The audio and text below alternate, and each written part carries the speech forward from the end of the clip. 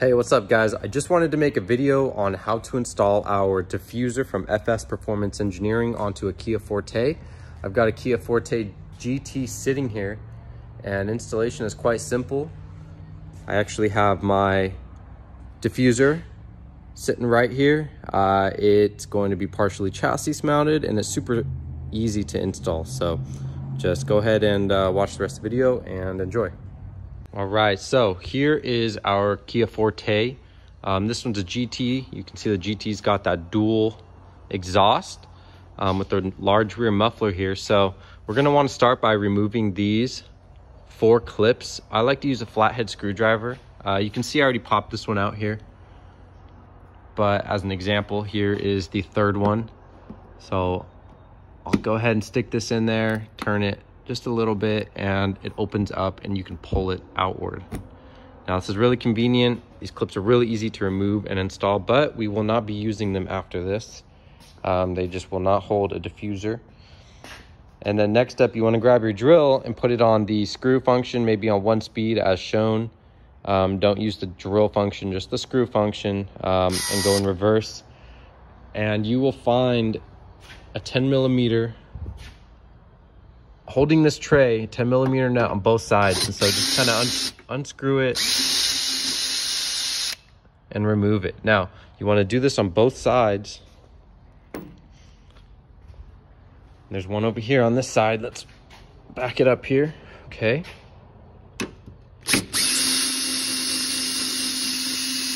And then what makes this easy is after you get all 4 of the clips removed, you can go ahead and fast forward just a little bit if you want, but you can get all 4 removed. So here's 2, 3, put them off to the side here, and 4. Here's the 4th one. You can grab it, pull down, and now the whole entire tray will pull off. So I'm doing this all in one take, but you can go ahead and grab it, and the center nut here can pull straight down. It's actually an 11mm and you don't need to unscrew it. You can just grab and pull the whole thing down. It pulls over that 11mm nut and then comes straight off. There's a lot of rocks up in there. So that's your first step, is to take this thing off. Okay, so after you removed your tray, go ahead and identify these slots in the diffuser. And you're gonna slide the diffuser onto the outer studs where the 10mm nuts were. With help from a friend, have that person hold up the back of the diffuser just so it doesn't droop down while you're installing your diffuser onto these studs. And you're gonna wanna use a small washer and a Nyloc nut and just kinda get them almost tight, but not all the way tight. You're gonna wanna be able to move it back and forth on those slots, so then the 4 holes that are in the diffuser can install right here. We're actually going to be using a 5mm spacer here with longer bolts, or with some long bolts and nuts. They're going to be M6 by 1.0 by 30 and Nyloc nuts on top. There's going to be large washers on top and bottom. So I'll go ahead and just show you how to do so. So I went ahead and installed the diffuser on those 2 studs toward the front of the car on the outsides, on the left and the right. And I used the smaller washers and the 10mm, well, the M6 10mm head nuts.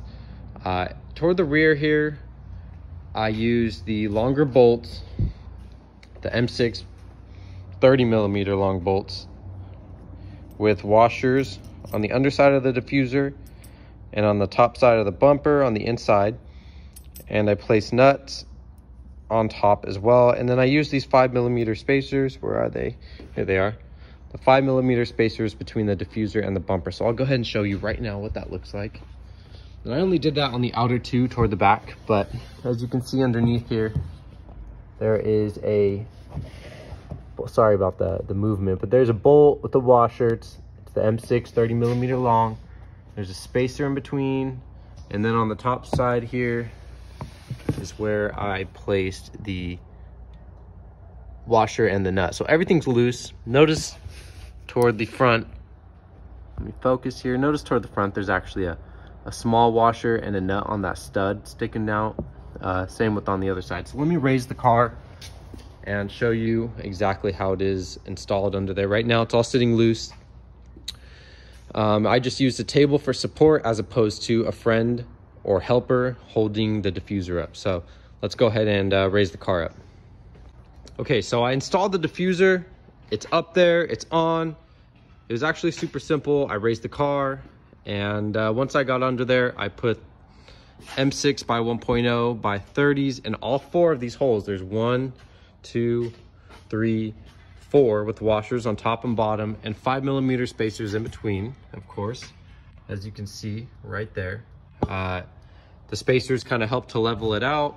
And then under here, I tightened these nuts, the small M6 Nyloc nuts. After tightening these, I just go until it feels firm and snug and doesn't want to tighten down anymore. You can use your drill. I usually use a screw setting on maybe 8 and a 1 speed. And you need a 10mm wrench on top for these bolts toward the back. But toward the front, you just need a ratchet wrench with the 10mm on it. You can tighten those down after you've tightened the 4 at the rear. And once it's on, man, it's sturdy. It's like, it's extremely strong and on there. So that's the install video for the diffuser. If you have edge trim, pretty much something to make it pretty, you can apply it to the top side here. We're going to be applying white edge trim to the top side. We like to prep it with isopropyl alcohol first, and the trim just sits right on top like that with 3M. On these fins here, we like to apply it on the side here all the way. We want to use heat around the corner here to form it. I can't remember exactly what radius that was, but it should sit on there just fine and help protect your fins as well. But it's on there and it looks great. We're going to be taking some pictures here shortly. So that was the video, the installation video. If you have any questions, let me know. Super easy to install. While doing this video, it took me, I think, pretty much the length of the video, which was 10 minutes. I just had to raise and lower the car. Luckily, I have a 4-post lift, so that makes things easy. But there it is, it's installed, so enjoy.